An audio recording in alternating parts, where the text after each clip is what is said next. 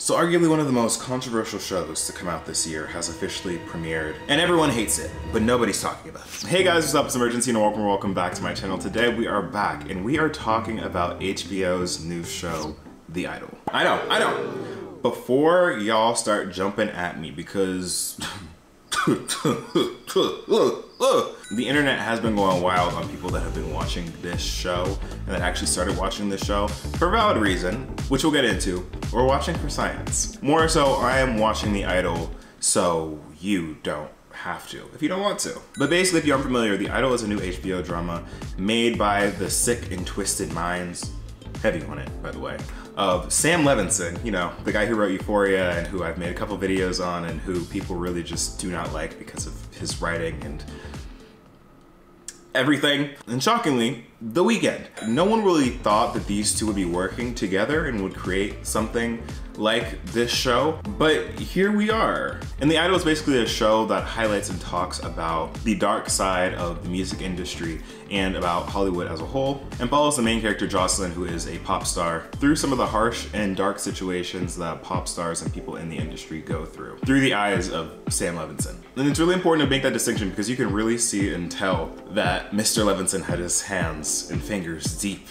into this script and deep into this plot. Because some of the things that went down in this first episode are just, wow. So yeah, like I said, in this video we're gonna get into that, really delve into the controversy behind this show, as well as talking a little bit about the Sam Levinson effect that I have been mentioning in past videos, and then getting into my actual review of this first episode, as well as my predictions and expectations for the rest of the season. But before we do any of that, if you are new to the channel, make sure to subscribe. We just hit 200,000 subscribers, and I really thank all of you so much for that. I am so grateful to have y'all part of the Roommates and to have y'all supporting me. It means a whole bunch. I've been a little MIA lately because life update, I'm moving. Where I'm moving, you can take your guesses. It really isn't that hard to guess if you really think about who I am, what I do. But I'll have more on that later. But that's why uploads have been sort of inconsistent lately. But I do have a bunch of new content for y'all coming up soon, where I'll be going into the deep dark mind of Sam Levinson and how he writes shows like Euphoria and The Idol and why he's like that, basically. As well as a full comprehensive review of The Idol once all the episodes come out. So make sure that you're subscribed so that you don't miss out on any of that content. Also, I gotta make sure to leave a like on this video because it helps out so much with the YouTube algorithm, and you can follow me on my socials at Imurgency on Instagram, TikTok, and Twitter. We're close to 300K on TikTok, and on Instagram I just be posting me looking a little caught. So yeah, go and do that. But let's talk about The Idol really quick. So like I said, The Idol has landed itself in a bunch of controversy recently, mostly stemming from a scathing review from the Rolling Stone back in March, in which the article described The Idol as being quote unquote twisted torture P-word, and basically exposed some of the darker and more twisted and kind of gross plot lines that the show was involved in, as well as some of the drama that was going on set. Apparently there are a lot of different production changes and idea differences in the making of this show, and a general overall poor working environment and conditions. And if that wasn't bad enough, there were reports coming out of very disturbing plot lines going on in the show, which involved things like DV and other forms of intimate violence that were just really messed up. And I apologize in advance for some of the censored language here. For one, I want to get this video demonetized, and two, this video happens to be sponsored by AG1.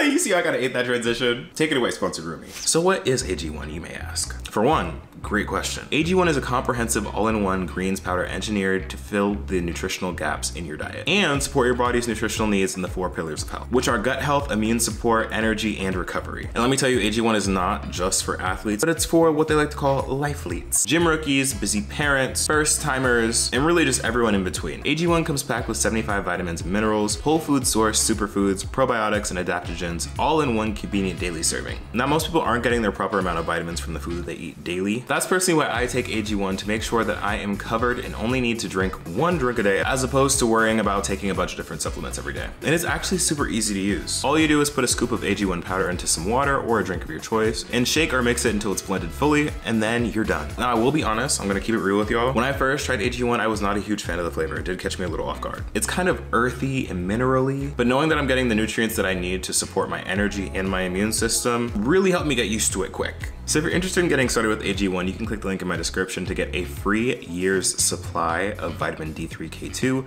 and 5 travel packs completely for free with your first purchase. Thanks AG1 for sponsoring this section of this video. Let's get on to the rest of it. So basically after all of that initial drama that all happened pre-release of this show, everyone was sort of looking at the idol kind of twisted. Because what do you mean that's what this show is going to cover? What do you mean like these are the conditions, this is what's been going on behind the scenes for this show? And that whole Rolling Stone article really sparked a lot of controversy and a lot of backlash for the idol. We were seeing a lot of cries online for people to boycott the show and just to generally not support it, and if you were gonna watch the show to like not watch it on HBO and to go from other third-party sources. Like the internet was and currently still is really mad about the show. And like I said, there is some valid reason to this. And I feel like after that initial scandal with Rolling Stone, things kind of died down for the idol just a little bit. And then the Cannes Film Festival happened, which sparked everything up again right before release. And if you're unfamiliar with the Cannes Film Festival is, I don't blame you. Most people can't even pronounce it. I don't even know if I'm pronouncing it right. I'm just going based on what the girlies have been saying, you know. I'm just a messenger girl.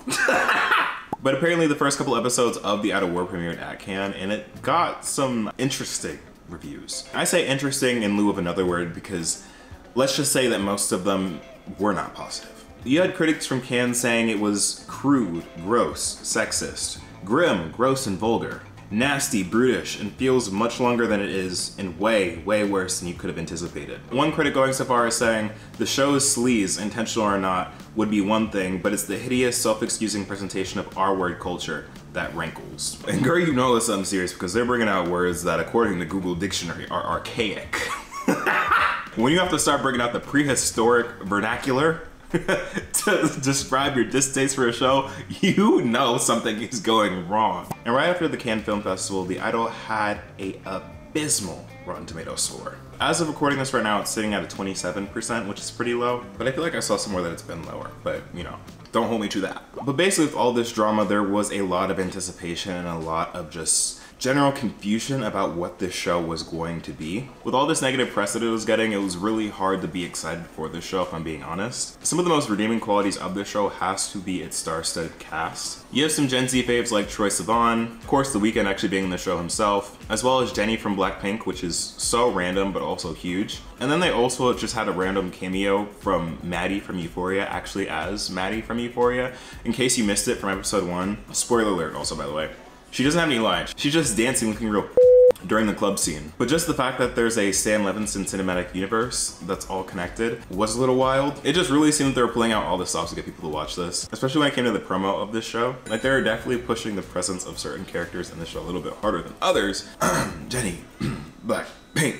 But yeah, I will say, before the show actually premiered, I was interested in the show's overall plot of just showing the dark side of Hollywood. It was just that after all the bad press and all the horrible things that I've been hearing about the show's production and how they're going about showing the dark side of Hollywood really gave me second thoughts about watching it. But I feel like with most people, I kind of wanted to watch the first episode at least to formulate my own opinions. And I could solidly say after seeing that first episode, I see what people were talking about. The first episode just shows how dark and how, I guess, raunchy this show is going to be. And it's only set to get darker because I don't know if they're keeping in the scenes that were being reviewed in the Rolling Stone article and from insiders. But if they do keep those scenes that were a lot darker and were a lot more, I'm not gonna say what they are in this video, you can like look at the articles yourselves to know exactly what I'm talking about.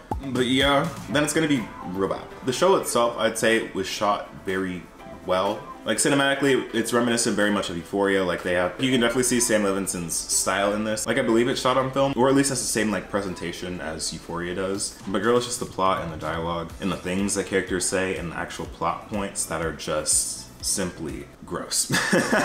Like the whole first episode starts off with Lily Rose Depp's character, Jocelyn. Like there's like a whole scene where they're like talking about Jocelyn's nudity, but then all that gets one up because an intimate picture of Jocelyn gets leaked online and they have to deal with all of that. And just throughout the first 20 minutes, you're just being bombarded by a lot. Like there's a lot going on. And a lot of problematic things that I feel like were made intentionally to get the internet talking about them. Like for example, there's a whole bit in the dialogue where they're talking about like the glorification of mental illness and like making mental illness sexy. And that's just like a clear bit to sort of like poke fun at the internet because they know that the internet's gonna get mad at that. As that's been a topic of conversation and just like media overall for like the past couple of years. And I feel like there's points like that a lot where it just seems like there are attempts at satire and like social commentary, but they sort of fall flat because like it doesn't seem like it's a joke. Like there's also a scene between Jocelyn's character and her assistant talking about Abel's character, or The Weeknd's character, Tedros,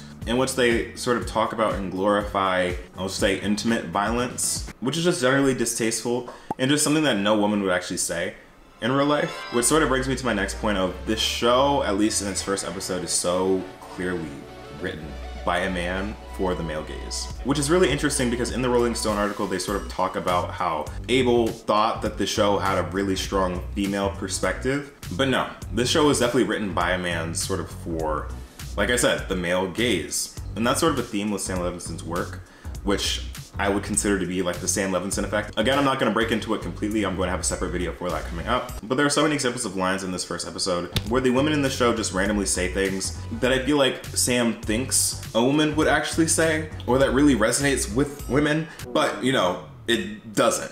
And it flops, and it flops very, very, very hard. There are also just like random nudity scenes where there don't need to be. Like one that comes to mind is like a random scene of Jocelyn waking up in the morning but she's not wearing any clothes. And again, that's fine because I get for storytelling it's showing that like Jocelyn is just like this free spirit, she doesn't care. She's meant to be super sexually liberated and comfortable with her body, but like you don't need to necessarily show all of that. Like I feel like they just kind of sexualize her unnecessarily, where it just doesn't make sense for the plot. It kind of gives fan service in the way that, like I feel like what Sam is doing with Jocelyn's character is like what he was doing with Cassie's character on Euphoria, just if Cassie was an adult and Sam was allowed to do whatever without having to worry about like people saying like, oh, you're over sexualizing high schoolers, which now that I'm thinking about it makes me terrified for Euphoria season 2 because there's supposed to be a time skip, and I made a whole video on this before, but like they're going to be adults, which means that I am really scared for Sydney Sweeney's character.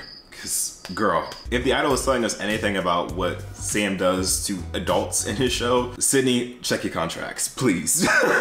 But it's just safe to say that the way that the show is written, at least for this first episode, is gross, to say the least. But let's talk about this first episode's plot overall. So like I was saying, we were introduced to Jocelyn, the pop star, and just how she's just overworked and constantly under this scrutiny. Like I said, I love seeing like this darker inside world to celebrity and just like the music industry, because we've seen time and time again how in real life that plays out with people like Britney Spears, Miley Cyrus, etc, etc. Where like this hyper visibility of like the public on a pop star really just makes them crack under pressure. And this first episode we see the beginnings of that, where when that picture leaks, everyone has their eyes on Jocelyn to see if she's going to crack and relapse into these unhealthy coping mechanisms which are referenced throughout the episode. And I will say there's one scene where Jocelyn and her backup dancers are practicing for her tour, and they let Jenny's character take the lead for doing the choreo, and Jenny just ate down. She ate down so bad. Like, I obsess.